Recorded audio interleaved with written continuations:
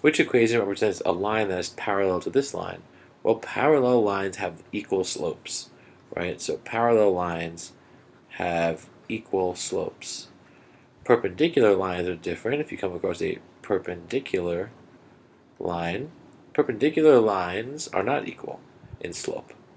And for perpendicular lines, the slopes are negative reciprocals. And that just means when you multiply the two slopes, the product is negative 1. So for example, if one slope is 2, it's perpendicular to a slope, this is sign for perpendicular and upside down t, of negative 1/2. You can think of almost flipping the number. Because if you multiply 2 and negative 1/2, you do get negative 1. So if you multiply the slopes and you get, or negative slopes, negative reciprocals. If you multiply your slopes and you get a negative 1, then they are perpendicular.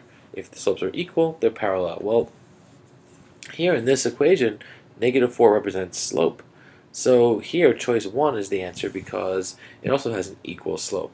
So as long as it has an equal slope, you're pretty much good for it to be parallel. The only exception is if the y-intercepts are the same.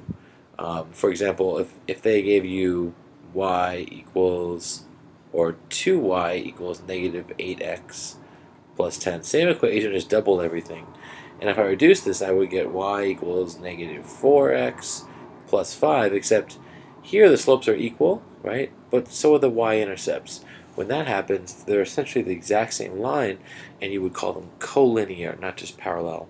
So parallel lines need to have the same slope, but different y-intercepts.